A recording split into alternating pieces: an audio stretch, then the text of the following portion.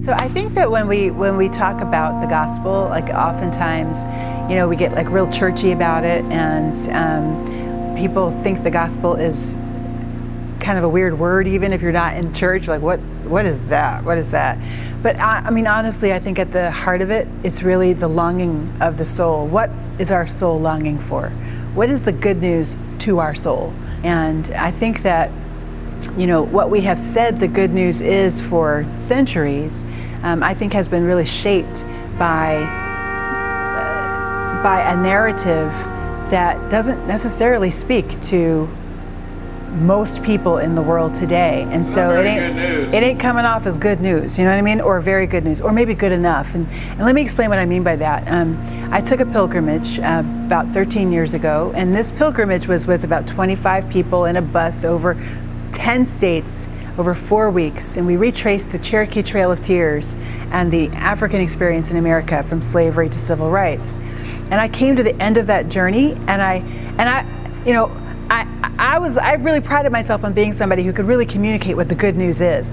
But I came to the end of that journey after having walked the walk of some of the most evil stuff we've ever experienced in this land, and I realized that my understanding of the gospel was mute in the face of this evil. It had nothing to say. Now that was a frightening thought, because for me, my faith is at the center of everything. It's at the center of my worldview, my understanding of what life is about. But if my gospel had nothing to say, then what does that say about my faith? So I went on a 13-year journey, basically. This has been a 13-year journey of investigating what is actually the good news in Scripture. And for me, it started in Genesis, and it's weaved its way all the way throughout. Miroslav Volf, in his book Public Faith, he draws a distinction between thin faith and thick faith.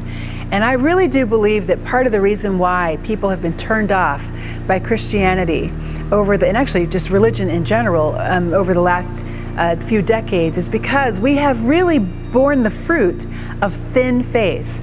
You know, thin faith is the faith that caused the Holocaust. Thin faith is the faith of apartheid. Thin faith is the faith that climate change deniers right now. Hello, somebody. Thin faith is the faith that gives credence to domination, that blesses bombs when you drop them.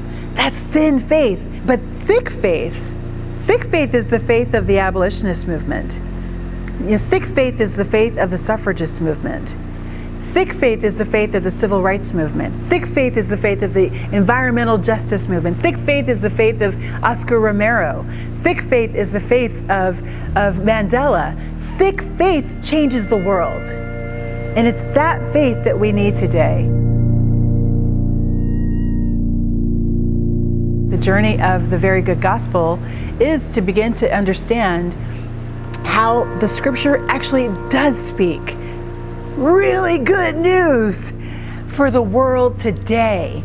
And it's really wrapped up in the question of connectedness and how we were called and created to be connected with God, connected with each other, connected between genders, connected within families, connected between people groups, connected between nations. And it is the division and the breaking of all of those relationships that is causing the pain that we're experiencing today. And I believe that the good news that Jesus himself proclaimed was that in following the Jesus way, in following the way of good news, then this world could be healed.